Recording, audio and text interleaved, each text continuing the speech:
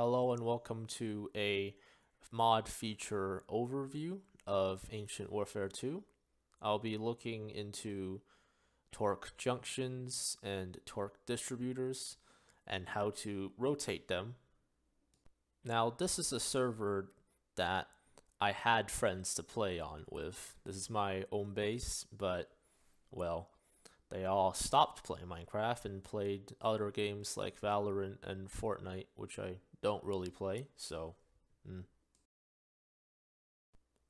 Here's a sugarcane farm that I have made using the automation processes of Ancient Warfare 2. As you can see, there's many torque junctions, torque straight areas, and torque distributors.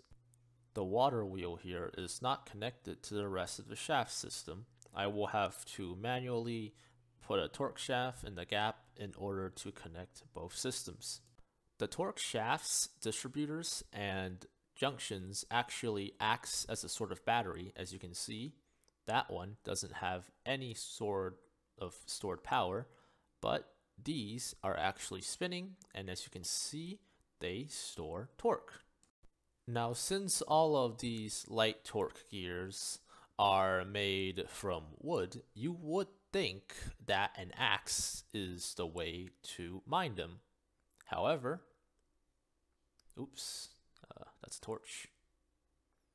However, it takes quite a long while. You should instead use a pickaxe. It is recommended that whenever you want to build a system, you start with the machines instead of the generators. I do not have to worry about the rotation right now because I have a hammer that I can use to rotate all of the shafts and junctions if I need to.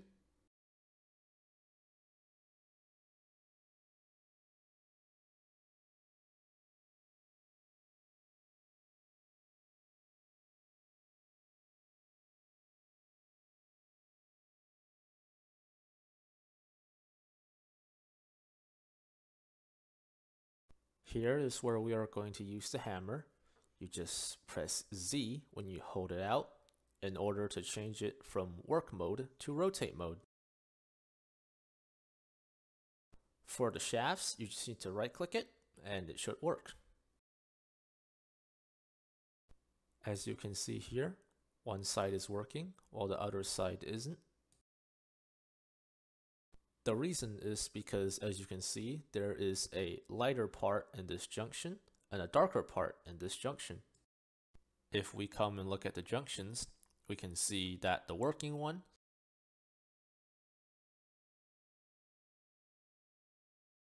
the darker part points to where the power will go. So, as you can see, it points down and then into the machine. Meanwhile, the distributors are very different because the opposite side of the darkest part is where the power comes in, and then everywhere else is where the power will go out. Sometimes they will have animation bugs, but that is normal. The power is still transferred. Now, using our knowledge, we can see, yep, sometimes the gears also don't show they connect, but you can rotate it again and they'll connect. And yeah, that is basically it for how to rotate the shafts, junctions, and distributors. Now, even though it shows that isn't spinning, if we come over here, we can see that it is being transferred power from the water wheel. And that's basically it. Thank you for watching the video. I'll make more, I think.